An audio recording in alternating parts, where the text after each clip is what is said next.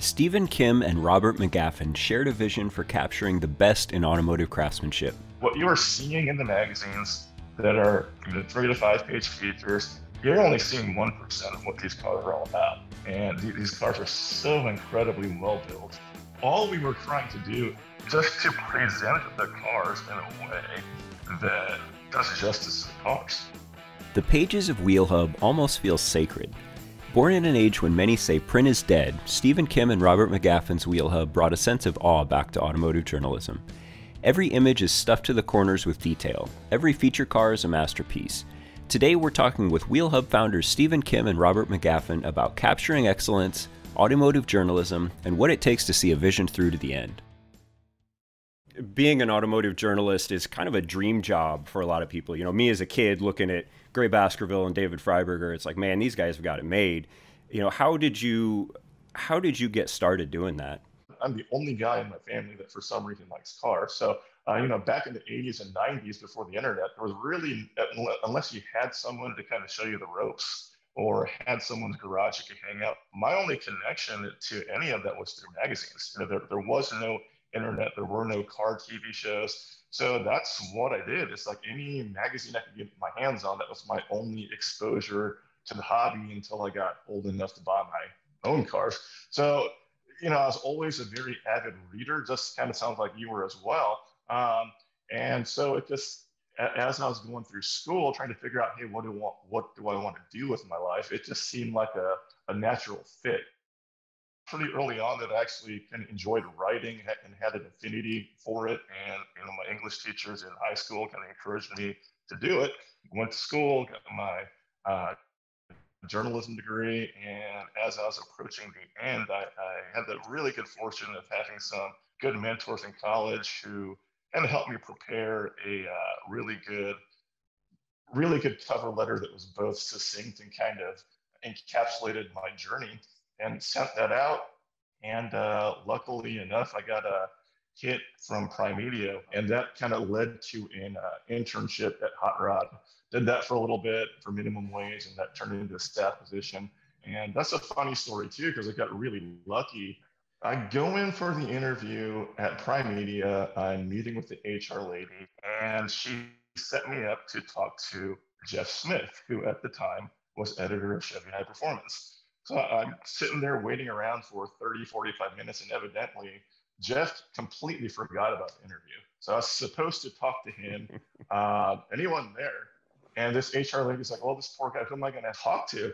So she said, I know, I'll call up David Freiberger at Hot Rod.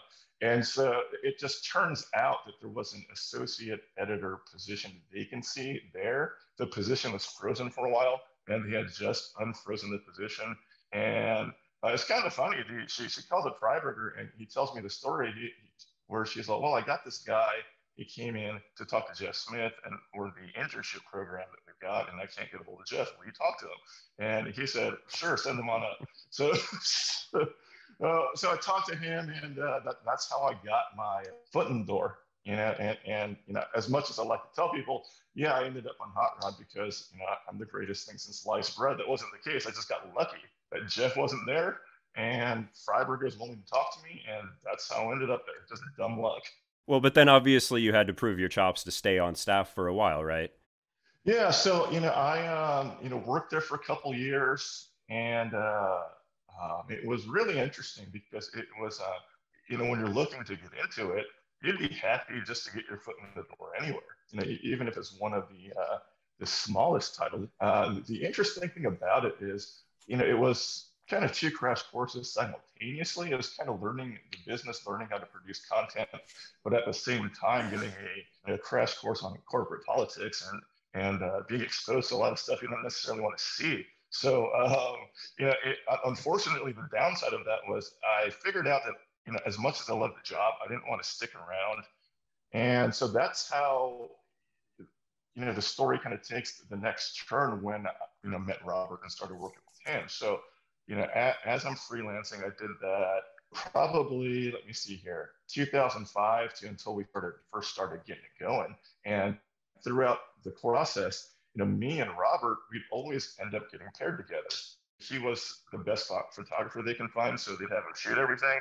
and he'd get matched with me. I'd write a lot of the stories for the cars that he'd shot. So that's how we met, and that's how we started working together. And Robert, as you know, he really changed the face of photography in a lot of ways for our industry. I mean, he had a very different background than a lot of automotive photographers.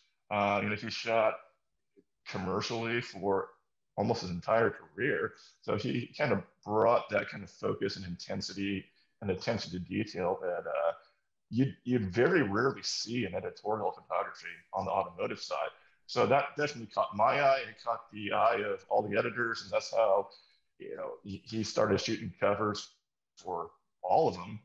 There were times when he had a half a dozen covers or more on the newsstand at the same time. So it was really great getting to work with him, get to know him, and kind of learn a lot from him on the photography end. The longer we started doing it, and it just became more difficult to continue freelancing. So, one day I just kind of pitched the idea to Robert, hey, we should just do our own magazine. We can, the editors we work for, they could hire any photographer they want, they can hire any writer they want, but well, we get paired up all the time. So there's got to be a reason for that. So let's just give it a try and see what happens. So that's kind of how Wheel Hub started. And how long ago was that? Oh, we first started talking about it, I want to say 2015, 16, and then it was around early 2017 when we got pretty serious about putting some content together and going out and rounding up advertisers. Early 2017, we decided, hey, we've got this idea to get this magazine off the ground. $1 million question is, how do you pay for it? Because we don't have the money. So we decided, hey, why don't we just take some content that we've already got and put together a prototype or a beta copy. So we went through our hard drives, picked out half a dozen cars that we wanted to have in our test copy, our prototype. The only problem was we didn't know who was going to lay it out and do the graphic design work. It was because at that point, all we had some killer images, we had some text we could plug in, but we had no clue who we were going to use as an art director. So we went back and forth with that. We got some quotes from guys that we wanted to use where we could never afford to use. And how we got hooked up with Rodney, who unfortunately couldn't join us for the podcast, but I had worked with Rodney somewhat indirectly. I was out at a shop here locally in Houston, doing some product photography for them, and they wanted to put together a flyer or a handout to take to good guy shows to sell their products. And so I did the photography and the text for him, and I asked him, hey, who's going to actually do the graphic design? He's like, oh, my buddy Rodney will do it. He does all our T-shirts, and he showed me some of his work, and I was always impressed with what he could do. And he did an amazing job on these little handouts. And he knows what parts of the car and the chassis or whatnot are relevant. I like how he's laying everything out. He obviously knows, he's got an eye for how this should all look from the but the main thing was it looked very different from anything you typically see. Why don't I give Rodney a call? So I called him out of nowhere. He remembered the thing he worked on. Well, I never done a magazine before, and I was like, hey, that's perfect. That's what we want. We want a completely different perspective on how things have been done before.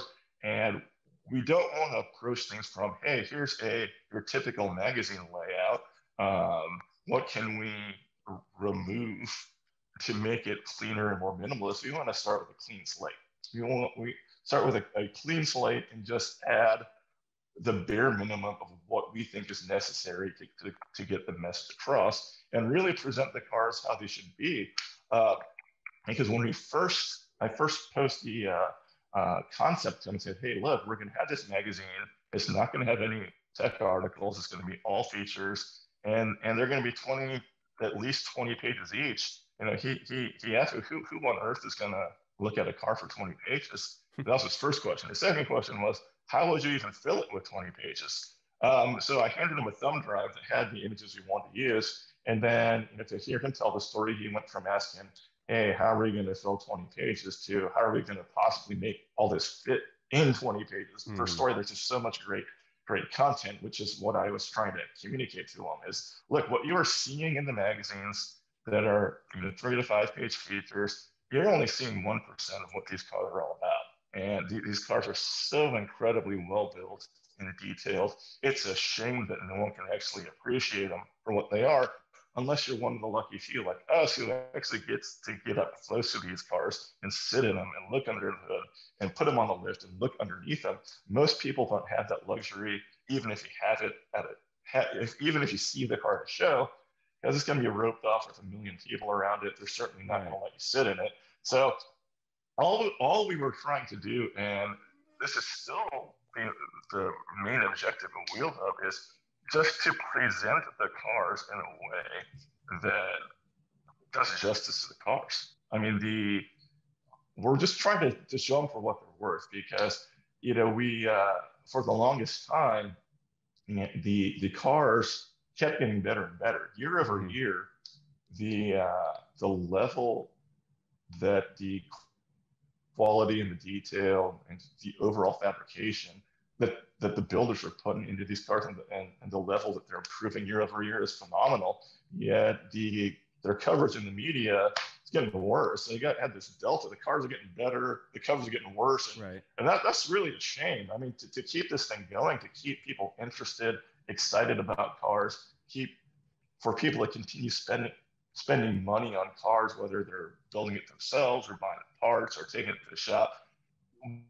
We need to keep that level of excitement up. And the best way to do that is to present the cars in a way where people can really appreciate them. And that's all we're trying to do, is just show the cars for what they are and keep people excited, so people keep building cars, and we can continue to make a living without having real jobs. So that's whether we're doing Wheel Hub, or doing a podcast, or you're an aftermarket manufacturer, or a racer, or a fabricator, or a painter. None of us want real jobs. We want to keep building cars or keep enjoying cars.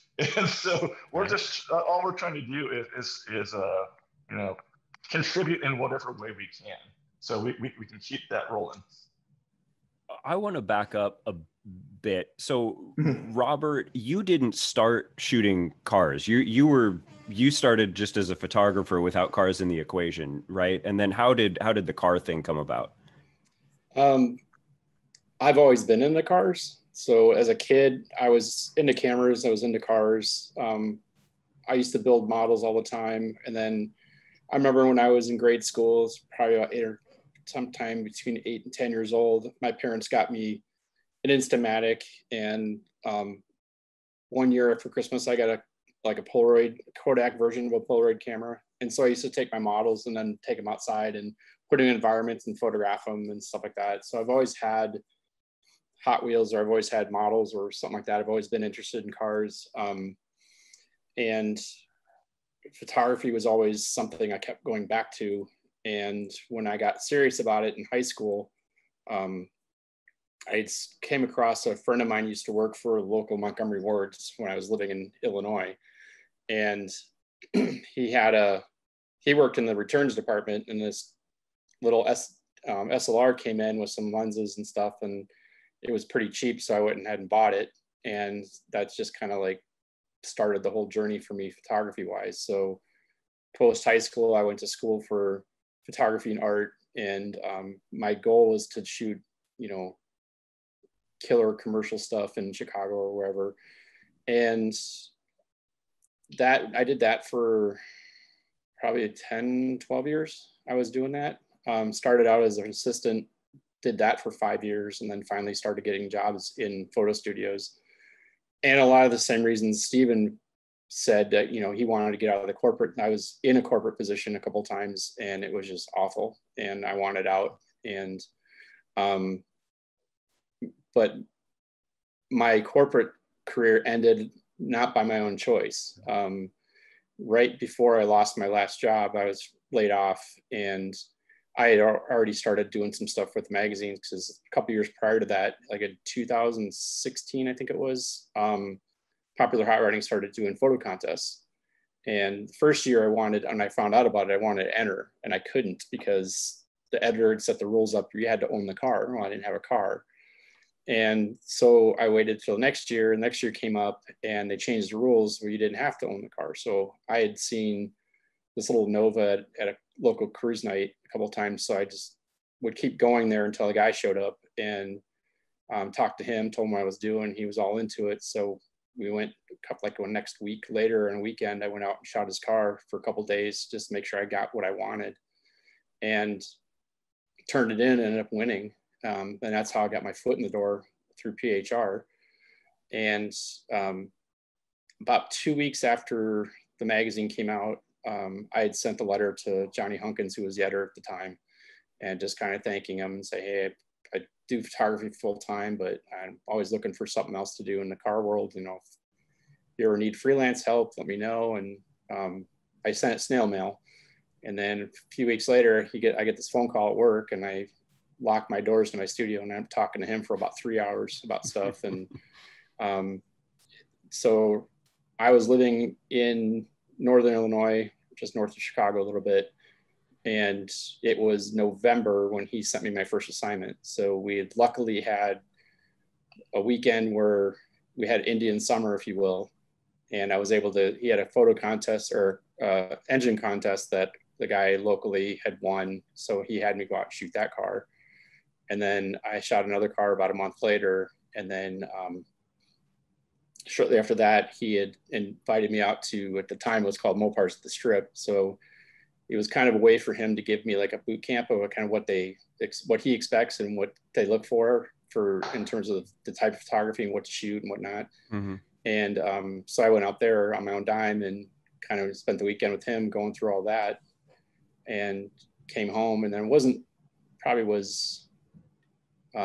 later, that was the beginning of 2007, I think it was.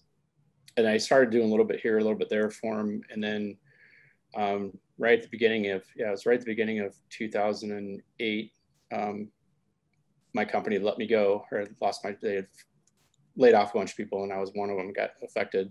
I was running a photo studio for a gift and collectibles company at the time. And so I was talking to my ex-wife at the time, or she's my wife at the time, and just like, I'm just going to go for it and see what happens. My goal was to just do the freelance stuff for the magazines, at least for Popular Hire at the time, and hopefully that would grow into something. And did that started doing that for about a year. And the first year I was freelancing, was out in Arizona working with another gentleman who had won the next contest, and Johnny wanted me to train him for being his Southwestern kind of guy. Mm-hmm. And somehow on that trip, I had broken my foot, and the first day I was there practically.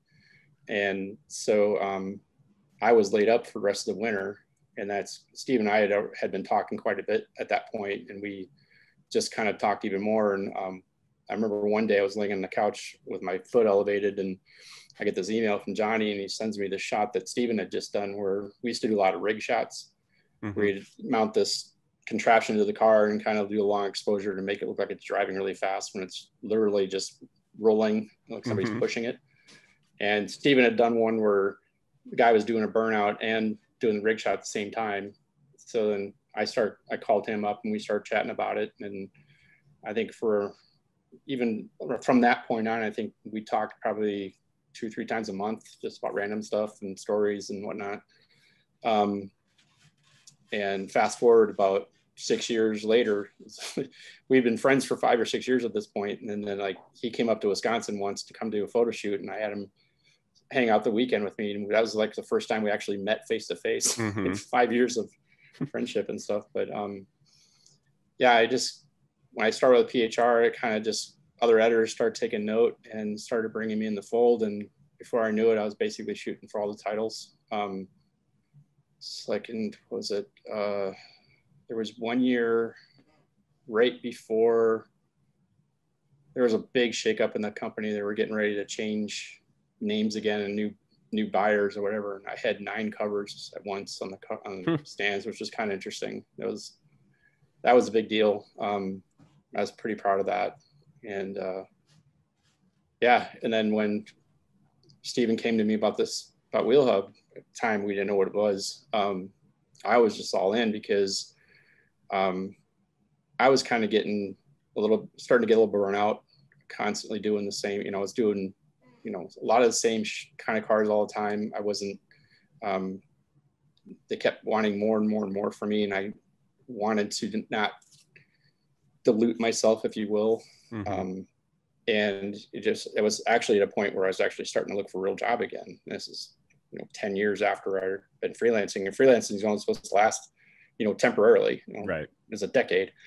So, right when it was like 2017, I had really gotten, like the summer before, I had really gotten burnt out, and I was just to a point where, all right, I need to make a change in my life. Something's got to happen. I can't keep doing this. And I was just on the road constantly, and I kind of wanted to stay at home a little bit more. I just gotten remarried and stuff, and I didn't, I just wanted to have more of a stable life, if you will. And so Steve and I we had talked about the magazine a couple years prior to that, and I called him up one day, like first quarter of 17, let's get this thing going. And we had talked to another designer and sent him some images and had him just do a layout and just to see if that's the direction we wanted to go. And then they fell off the grid for a while. We don't really know what happened. And then in that time frame, Stephen had met Rodney, and things had just kind of fell into place at that point. It was like we went from, okay, let's see what we're going to do, to, I think we started talking about it in March. I think we met Rodney in May? Was that May or April? Yeah, April, May sounds about right. April, May, like that. And then by the end of summer, we had the beta put together, and we were talking to shops and potential advertisers in August and September and November, from November, we had beta copy and went to SEMA with it. And just and in December, I was finally shooting the rest of my full features for the first issue that was coming out in January. So it was, the first one just kind of went quick, and then got it together, and we've had some really good partnerships. I have to thank Eric Peratt from Picky's Hot Rods, who really gave us a good pull at the beginning. He and Rodney are really good friends. They've been known each other for over 20 years. And Eric wasn't utilizing his whole booth at Pomona the first year we launched, and he offered us a section of his booth to help launch the magazine, which is right in the middle of building 4 at Pomona. So you couldn't have been in a better spot. And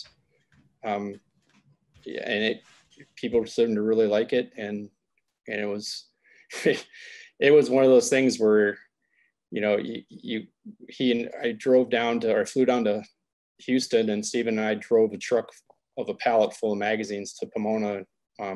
We drove 24 hours straight to get there to unload. And if we get to the show, and by Saturday night, I'm like, just trying to take it all in, and, the response we got, and everything, it was just kind of overwhelming and kind of dreamlike in a way. And then it was funny, by Saturday night, I went, I got to do this again and keep feeding that beast. And it's just like, you forget that at times, that, that you got to keep feeding that beast. And so it's been good, but I really wanted to take the look of the book to a point where, I was trying to push the envelope in terms of how typical editorial is done, introducing, different compositions and different techniques and stuff. And it got to a point where I couldn't do that anymore, because it was just, there was so much demand on getting stuff done, and I couldn't take the time that I wanted. And I was watching some of my other peers do things that, I knew I could do. I just didn't have the time to do it. And I kind of wanted to, grow a little bit more. And I wanted to take an opportunity. We wanted to give this book a commercial automotive look instead of an editorial look, if you will.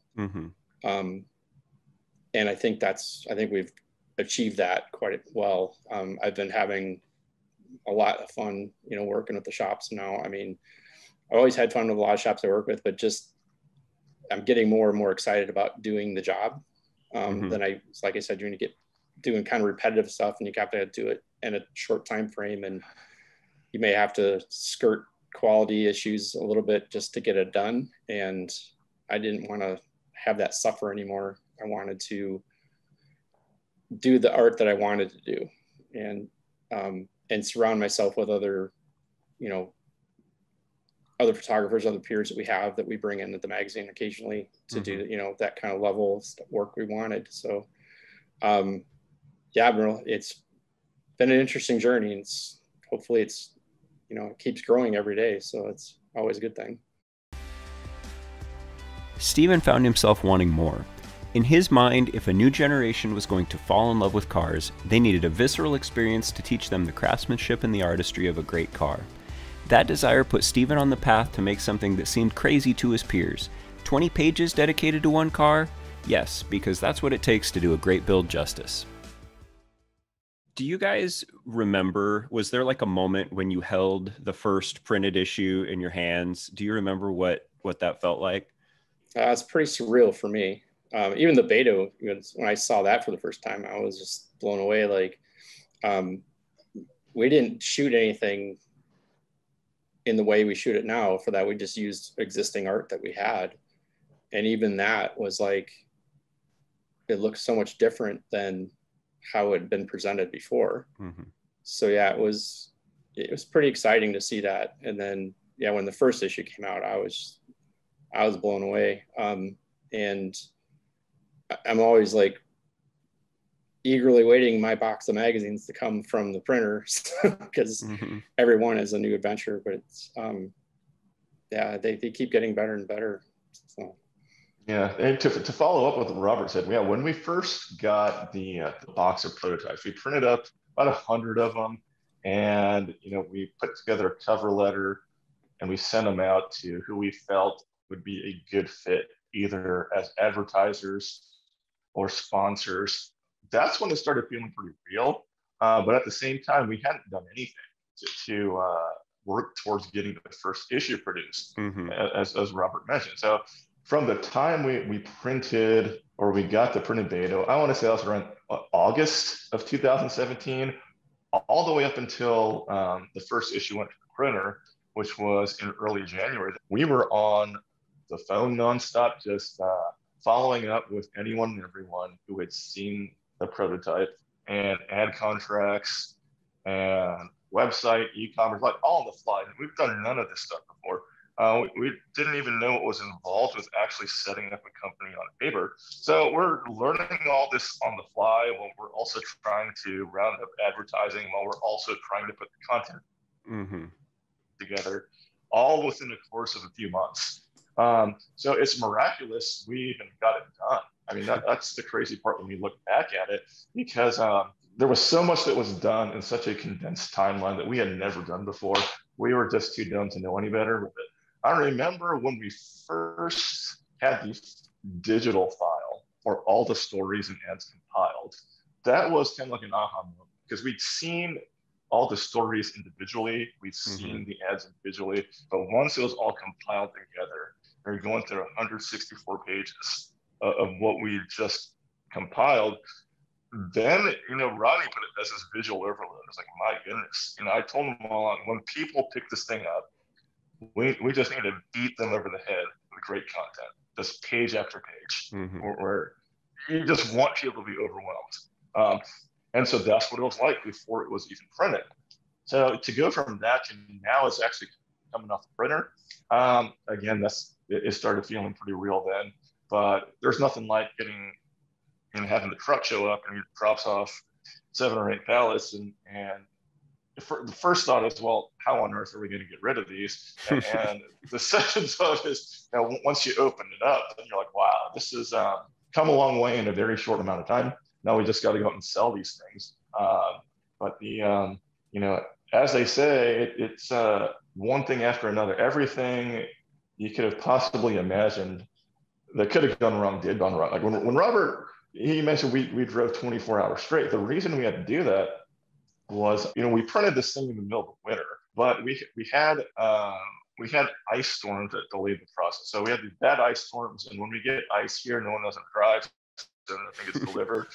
So, you know, the paper we needed was late. A lot of what we needed for our booth in Pomona, that was a delay. In hindsight, it all worked out great. And there were all these hiccups along the way, but by coming out and announcing, hey, we're going to launch in Pomona, now not only are we having to get a magazine off the ground, a business off the ground, now we got to figure out, okay, well, now we got to how and what we were going to set up. So all of this is kind of coming together at the same time. So the paper's delayed, the printing is delayed. A lot of the materials and supplies we need to set up our booth are delayed. And, we had to be in Pomona on a Wednesday evening to set up. Me and Robert, we were picking the magazines up at the printer on the way out there, and we had to drive 24 hours straight. In addition to all the other delays caused by weather, we had some issues at the printer with their binding equipment breaking and sending things back. So it was really nip and tuck. I mean, we had to drive 24 hours straight, and the magazines were literally hot off the press. As soon as they were boxed up, we showed up with their truck and then loaded us up and we left. So all that considered, it's miraculous that we even made it. So there was for me, there's a lot of distractions. There should be that moments where you're holding it in your hand and going, wow, look what we've done. But there was just so much going on. I didn't even really have time to think about that until much later. Yeah. So it was quite an experience, to say the least. The magazine, I mean, to someone who hasn't seen it, it's thick. The features are huge, like you mentioned. Every car kind of gets the space that it deserves to sort of match the ambition that went into the car build. Sure. Sort of goes into the feature of the car. I mean, that has to take a lot of work and a lot of discipline to do issue after issue after issue. I mean, talk about that. How do you do that? Well, first of all, I can go back a little bit. So in terms of what we try to show in the magazine, Rodney's vision for the features and how he lays them out is to see all 360 degrees of the car, so you can get the full car experience. And I remember one of the first stories we did I think it was in issue 1, we'd gotten some feedback on social media that somebody had gone to the show and saw one of the Roadster Shop cars that we had in the first issue. And when they saw it in the magazine, they saw things in the magazine they couldn't see at the show because, again, it was kind of, people around it all the time. They couldn't spend that much time in it, but then they were able to see details in our book that they didn't even see when they saw it in person. So to me, that told me right there that we're on the right track. I scour the internet, social media, look at builders, new builders. I'll talk to the builders I normally see. I'm in Wisconsin, so I'm like just a little bit north of the Chicagoland area. So I'm only like, Ring Brothers are literally the next county over from me. Rad Rides is about 3 hours away. Roadster Shop's about 2 hours away. And there's a bunch of other shops in Illinois and Iowa. And I'm 3 hours away from Eddie's Ride and Custom. So I've got a pretty well located area where I can just kind of get in a car and go see people if I need to and see what the shops are up to. And so between that, and then Rodney also has his group of builders that he knows of, and he'll pitch us. We'll pitch each other ideas. We'll shoot texts or DM each other on social media, and just trying to compile things to put together. And I think that's majority of how we find most of the features we do, or just go to shows and see stuff too.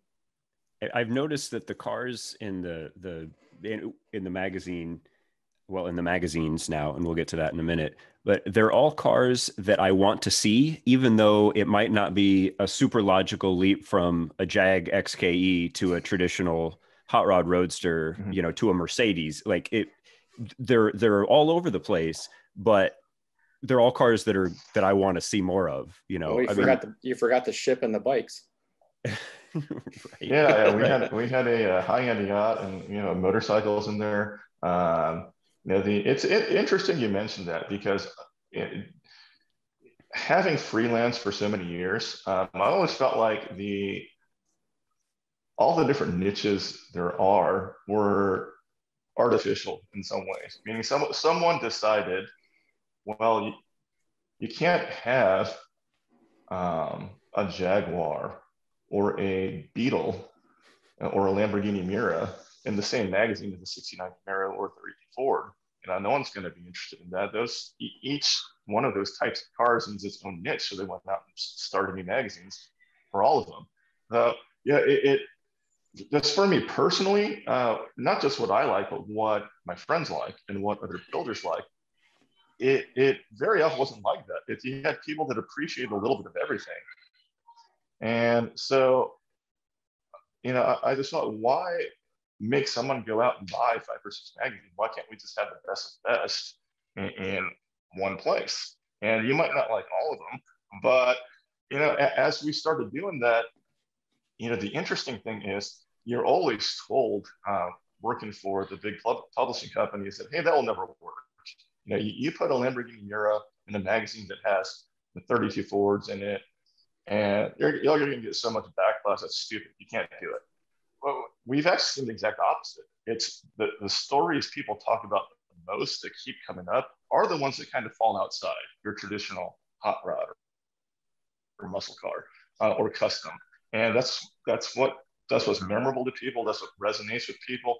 And I've had this conversation many times with builders, like, hey, actually a specific conversation with Alan Johnson I had comes to mind. I was doing a story on his 3240 built that was an NSRA giveaway car, and he's like, you know what?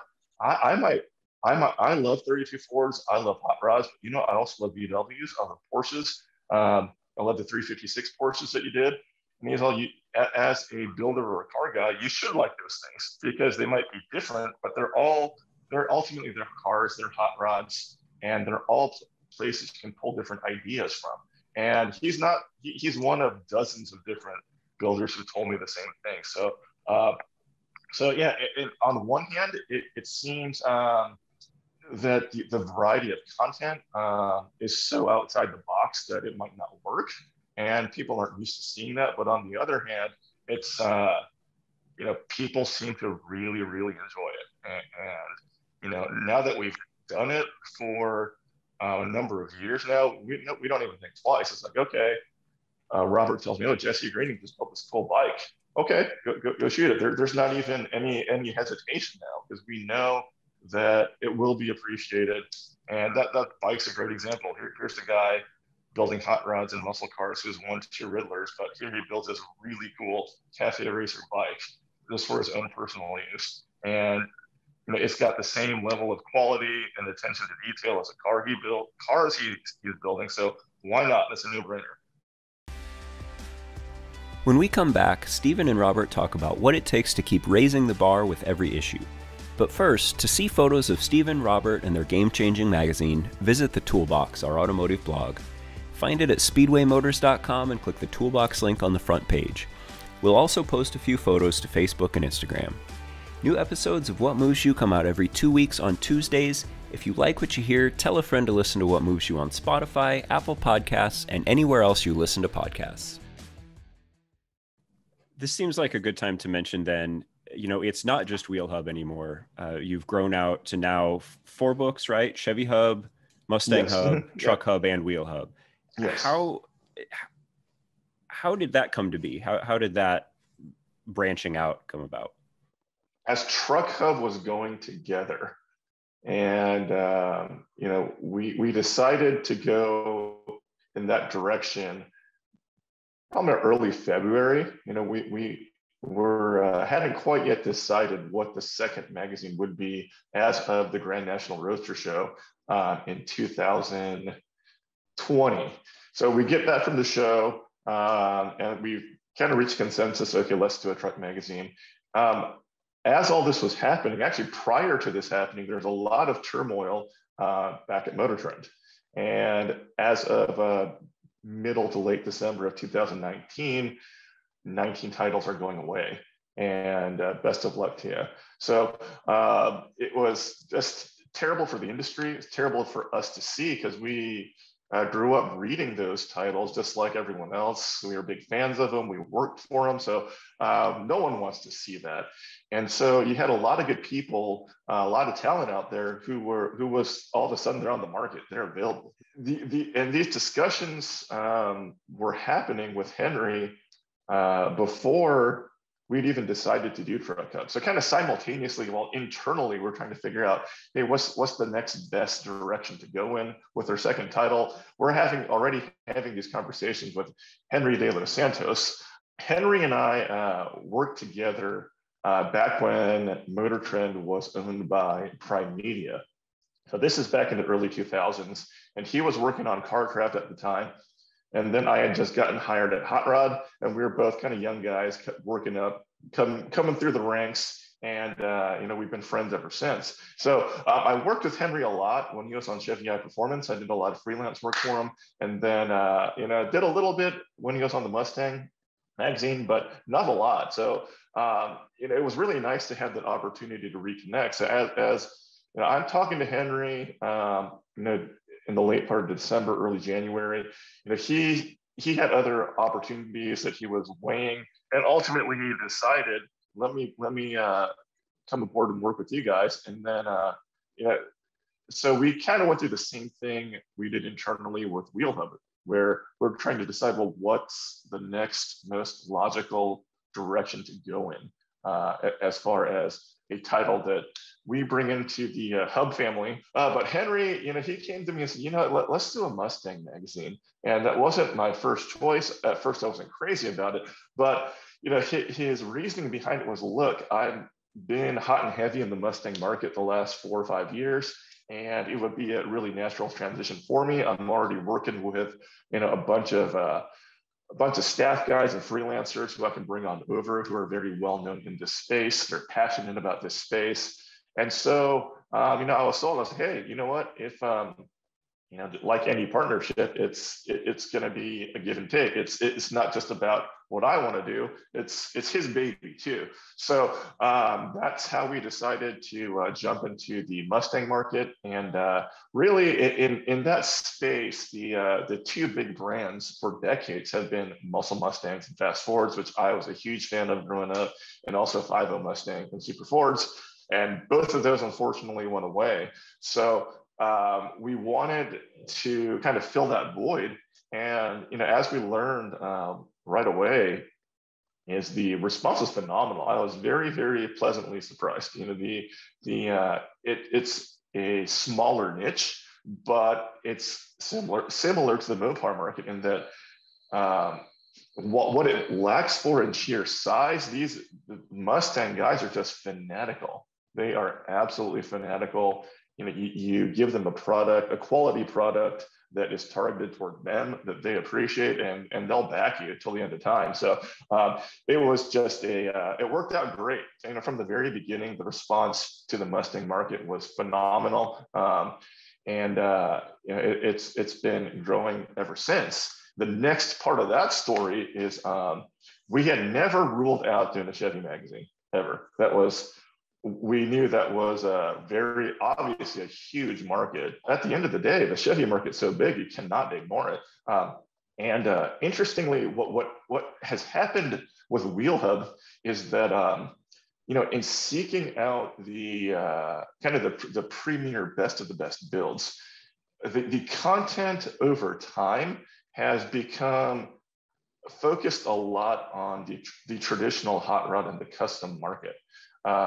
Whether you're talking, 32 and later Fords or early Fords, or the custom market as well. So, just that era of cars is where people are spending a lot of their money. And so, interestingly, as you flip through all the back issues of Wheel Hub, you'll see, we do have the occasional 69 Camaro, and the occasional mid-year Corvette, but there's such a large core of that market that does not get covered in Wheel Hub, and it's nothing deliberate or intentional. We're just following the best of the best builds. So if those happen to be Chevys, we're going to follow, we're going to cover them. But again, it just so happens that a lot of those upper echelon builds happen to be hot rods and customs, and there are not a lot of Chevys in that space. So that kind of factored into our decision as well. It's like, hey,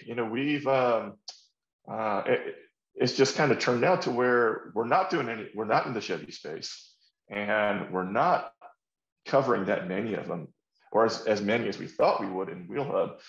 So after we did 2 issues of Mustang Hub, and Henry had made that transition, and he was pretty comfortable with what the workflow was like. He was all, hey, what do you think about doing a Chevy magazine now? And so at that point, we were then coming up on late 2020. So Mustang Hub launched around June of that year, and by December we had already started working on Chevy Hub. And so that premiere issue launched January of this year, so January 2021. So you are growing. I mean, it seems like picking up momentum. That combined with the quality of the product that you produce requires a lot of time and effort. How do you balance work, family, all of the other things that, like being a human who has to sleep and things like that? How do you balance it all? Oh, you just named it right there. That's the key. Is you don't sleep. I'll just put it like this. There's really no way around the fact that if you want it to work, you got to start small. I mean, that's the only way it works. If you compare how the resources that we have and the number of people we have working on each of our titles or collectively compared to the way things used to be done with big publishing companies, everyone's got to wear about a dozen different hats or more. I mean, really, Wheel Hub and Truck Hub, we've got 3 guys. It's me, Robert, and Rodney. That's it. And really, that's the only way it works. Whereas in the past, a magazine can support a staff of 2-3 dozen people. It's not the case anymore. I mean, you try to have that kind of manpower and overhead these days, it's just not going to work. So you have to be able to do it lean and mean. That's the only way it works. But that's the case with any small business. Any small business is whoever is involved, the owner is involved, you're going to wear a lot of different hats and you're going to work some really long hours. There's that old adage, do what you love and you won't work a day in your life. Right. Yeah, that can kind of bite you in the ass because you are going to be working a lot more than you would if you're going to be, for somebody else. You're going to have to, like Stephen said, we all have to wear many, many hats to get everything out the door. Stephen actually does a lot of the brunt work because he's fulfillment, he's business management, he's editor, he's publisher. And Rodney has to wear a lot of hats because he's, he has to lay everything out. He has to, design the look of the books, our logos, our displays. And, I do a fair amount of, sourcing content and talking to shops and traveling around and getting the court work done and finding freelancers to help us out when we need it. But when you're passionate about it and the hours don't matter, for example, I left my house Monday night and I had to drive down to Illinois to work on a story that was time sensitive. We're working on a story right now with Rad Rides. Troy built a flathead Ford for a customer last year, and it broke the national aspirated record at Bonneville last year. So they've gone through the motor, redid it, and they're trying for a different class. And the stuff that they had, all the technology and stuff they had to put into that engine to make it do what it's supposed to do, that everybody said it wouldn't work. So I had to go down and shoot the engine in the morning at the builders and then go down in the afternoon and get the final assembled engine later that day. Plus I shot a follow-up story we're doing with them on that 41 that we had in Bear Steel a couple issues ago. So I didn't get home till 1 o'clock in the morning. So it's just how it is, and it doesn't come easy. It doesn't come free. It doesn't come quick, but it's part of paying the dues and part of getting everything together. And I've been way happier in my career, and home life reflects on that. If you're happy doing what you're doing, then everything else kind of falls into place. Going back a little bit too, what was funny when we started putting out the betas and we started talking to different shops, and the number one question we got was, so it's just the three of you? And, you know, it's just like nobody still, I mean, I still have people question whether or not we have additional help behind the scenes. And it's like, nope, this is it. Just the three of us. Yeah. Well, yeah. And it's not just manpower. Like Robert mentioned, you know, the manpower side. So yeah, we still have conversations to this day where people ask us like, who else is involved, or we don't get asked this quite as much as we used to, but especially early on, everyone wanted to know, well, who's your investor? Like, who's the money guy? And to us, like, well, that's us. There is no investor. I mean, you know, just to be brutally honest, you think about when we started this, and it probably wouldn't be too different today, is you'd have to be one hell of a salesman to get anyone to invest in a print magazine. It's like, you know, it's like trying to get someone to put money into AM radio. It's just seen as such an antiquated product by so many people. And most of the time when people try to start their own publishing ventures, it ends in tears. You know, you can't even count on, you know, 10 sets of hands the amount of titles that have propped up that have just aren't around anymore. So I don't see how you could get anyone to invest in that in the first place, and we're certainly not good enough salesmen to do it. So, but it's worked out great. Now we're in a position where we wouldn't take one on even if someone wanted to come in, and we don't really need to answer to anyone. The only people we answer to are our readers and our advertisers and anyone else who works with us.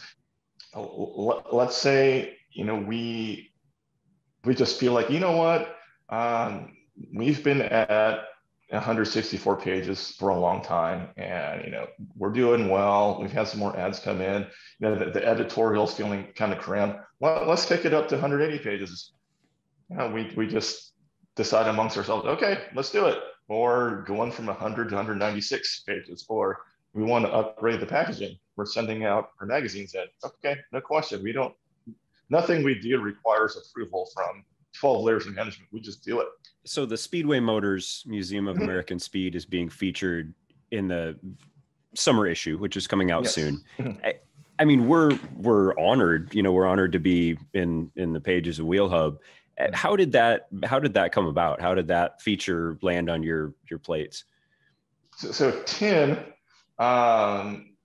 just out of nowhere one day, he buys some copies of Wheel Hub and he subscribes. And I think maybe even prior to that, Clay had been by our booth in Pomona and signed up.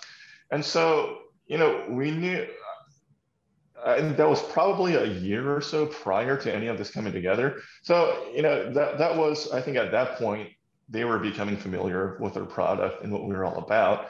And from there, I can't remember if we pitched the story to them or they pitched it to us.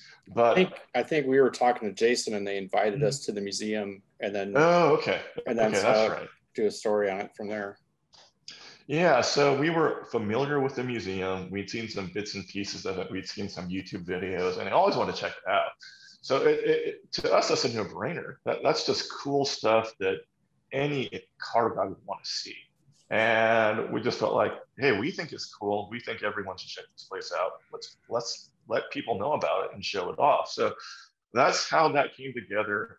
Oh, we're glad you did. I can't wait to see it in print. Again, you know, we look at these museum images, and you know, Jason Lubkin that you were talking about is there. I think his title is media specialist or something like that. He's also a darn good photographer, so he takes these really dramatic photos of these cars in the museum. But again, there's something different about seeing it in print than seeing it on a screen. And I'm pretty excited to see it. And I think that really, you know, talking about how print is like AM radio, you're never going to lose this idea that seeing your car in print, this car that you've sweat blood for 5 years to build, and then seeing it in a magazine, that's always going to be different than seeing it on a computer screen, I think. Oh yeah, sure. It's no doubt. I mean, I've had situations before when I was freelancing for all the Motor Trend books. I've had a couple of assignments that were web only, and you go to the shoot, you line up the time with the guy, you meet him with the car, and he's, oh, when's this going to be in? And I was like, well, it's going to be on online. And now all of a sudden he's looking at his watch, trying to, when can I meet my friends for dinner? I got to get out. They just, it's a totally different experience. And you can totally see the change in somebody when they think it's going to go to print, and then you have to tell them that, no, this is what I was assigned to do. And they get completely deflated. Now, I mean, there is a place to have stuff up on the internet, but, and it's exciting. I mean, for a guy who may get his car on some influencer might get 1 million views on his car, and that's great. That lasts 15 minutes tops. And then, with our book, the way we designed it is, it's not a type of a magazine where you're going to look at it a couple times and throw it in the bin. It's something you're going to put on your shelf or on your coffee table. You're going to be out and you're going to share it with other people. So it's getting more than just a couple of views. It's getting probably, dozens, if not hundreds of views. I've talked to many people that have had subscribers and readers, and even some of the builders that we work with, they'll go back and reread stuff or relook at stuff all the time. So it's doing what we had hoped it would do. I have on the shelf behind me a bunch, decades worth of old hot rod magazines and just car magazines, and you go back to them and you're afraid, this is where the Cook and Bedwell dragster was on the cover of this issue of Hot Rod, and I want to look at it because there's a piece of information there. Whatever. Do you guys think about the way that your magazine's going to age? Like, do you think about what happens if it sits on the shelf for 10, 20 years? Is that something that's even a thought?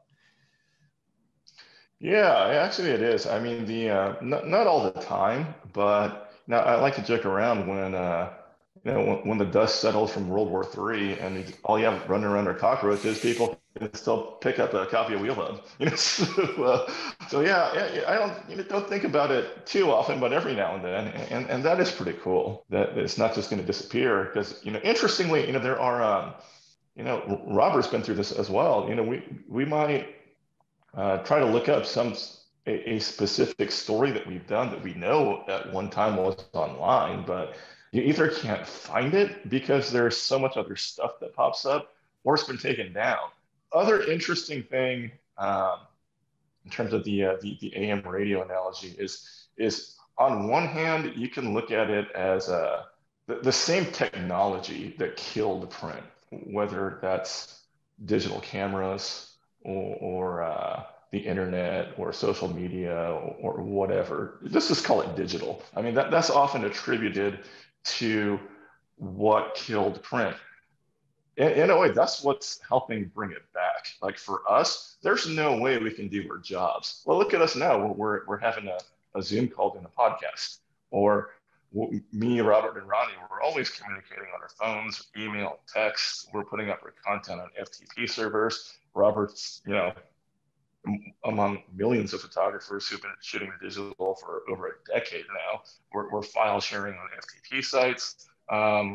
We're doing proofs through email. There's no way not any of that was possible, before the digital revolution. We would all have to have been renting an office building and gather in the same place at the same time. I would have to get a magazine out. But now we don't have to, and it's because of the digital tools at our disposal. So, to me, I find that very interesting. And it's funny because you see a lot of that in different genres too, because you look at how digital has changed the landscape of music, but yet now you have a big resurgence of vinyl. I mean, look at Jack White. He has a whole record pressing plant in Tennessee now. He's cataloging all their White Stripes, all the raconteurs, and he's starting to repress albums for different companies now.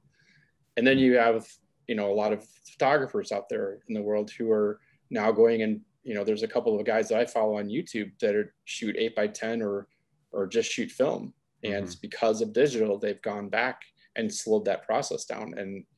And I think there's, it's the same thing with, like Steven's saying, with the magazines. I think there's a place for everything, but I think there is still that really desire and need to have something tactile that you can look at. And I mean, honestly, I'll I've always, I mean, I'm 53 years old, so I'm going to be an old school guy at this, but I never really embraced looking at stories or stuff on my computer or sitting on my phone. Because if I see a car picture on the phone, it's, you know, how, you know, our largest iPhone is what, 6-8 inches, whereas, you know, our 2-page spread is 20 inches. So I'd rather see it in large, and I think that's what, and you can see more detail, and you don't have to like strain your eye to, you know, just to gestures on your phone to get the larger, and you can only see so much of it because it's so down res to get it on the internet in the first place. So it's just interesting how the surge of digital has seemed to like ruin some businesses or some industries, but it's also like brought people back to a simpler. So, I mean, I guess we're sort of talking about the future here. What is your dream for the next phase? What do you guys see this going? That's a really good question. I mean, for now, I think we did expanded so much in the last year. It's hard for me to think about that. You know, I just want to get, you know, the 3 new titles, really get them to where Wheelhub is at. You know, production-wise and quality-wise, they're already there. It's just a matter of you know, getting each to the point of critical mass where, you know, as a business and as the dollars and cents go, they're working how we want them to work. And you know, we made a tremendous amount of progress in the short amount of time. You know, I think beyond that, we'd like to expand the product behind just a paper product, you know, and you know, I think we're quite a ways away from exploring, you know, some of the other potential avenues to do that. But you know, I guess that's a big but succinct way to say it. Just figure out ways to expand the Wheel Hub, Truck Hub, Chevy Hub, and Mustang Hub is beyond a paper product. You know, to something that leverages off the brand and make it more of a lifestyle brand where people can enjoy, not just when it shows up in your mailbox every quarter, but more consistently throughout the year. You talk about Wheel Hub, you know, having 20 pages on a car as being the next best thing to actually sitting in the car. How do you translate that to digital? Do you have ideas, or are you not sharing them? No, that's a good question. I think, you know, it's, and I think what we've done really well is, you know, we know what we're good at, but we also are keenly aware of what we can be doing better at. And now you know, we're as active as we can be on social, but you know, we can certainly have more digital content. Like Robert right now, he's doing some really cool videos, putting up on social and YouTube. I like to see that grow. And it's a different approach from how it's usually done. We're not doing it in a way where, hey, we want to have so many subscribers and followers to where we want to try to monetize this. It's really not that at all. If we can, that's great. It's more to have a extension of the brand or an experience that's different from the magazine. Because yes, I still think you know, a 20-page feature is the next best thing to owning the car and turning the key. But you know what? It is cool to see it doing a burnout or passing by at wide open throttle, or you know, getting some you know, cool angles with or action footage that's difficult to do with it still. So again, that's something we are doing a little bit of that, but we can certainly do more of it and do a better job. It's just a matter of it's like anything else when you're small. It's just prioritizing where you allocate your resources. So in time, we will expand that. We're slowly doing it, but that's certainly an area where we know we can be doing more. Is there anything else that you guys want to mention? Anything that you think is important given all that we've discussed here? For me, it's mainly just to put out there, you know, how humbled we are by everyone who's gotten behind us and how appreciative we are, whether it's readers or every single one of our sponsors, or any of the shops that we've worked with or manufacturers. They've all been so incredibly supportive. None of this is possible without them. So between them, the Robert and Rodney and Henry, who we all work with very closely, and obviously the support we get at home, from our families putting up with us. So without them, without you remove one of those pieces from the puzzle, and none of it works.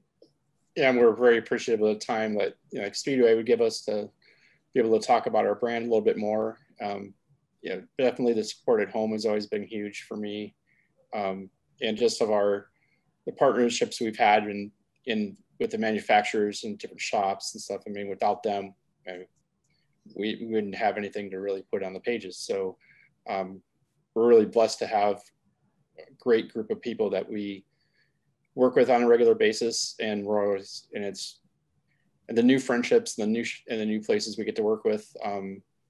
Like for me personally, it's been fun having, like, as Rodney would say it, not having guardrails, because I'm the type of person that likes just about anything, and getting the opportunities to shoot different vehicles that I normally probably wouldn't shoot or have the opportunity to be around has been really great too, on a personal level. But our families have been very supportive of our little adventure here, and I don't really see anything slowing that down anytime soon.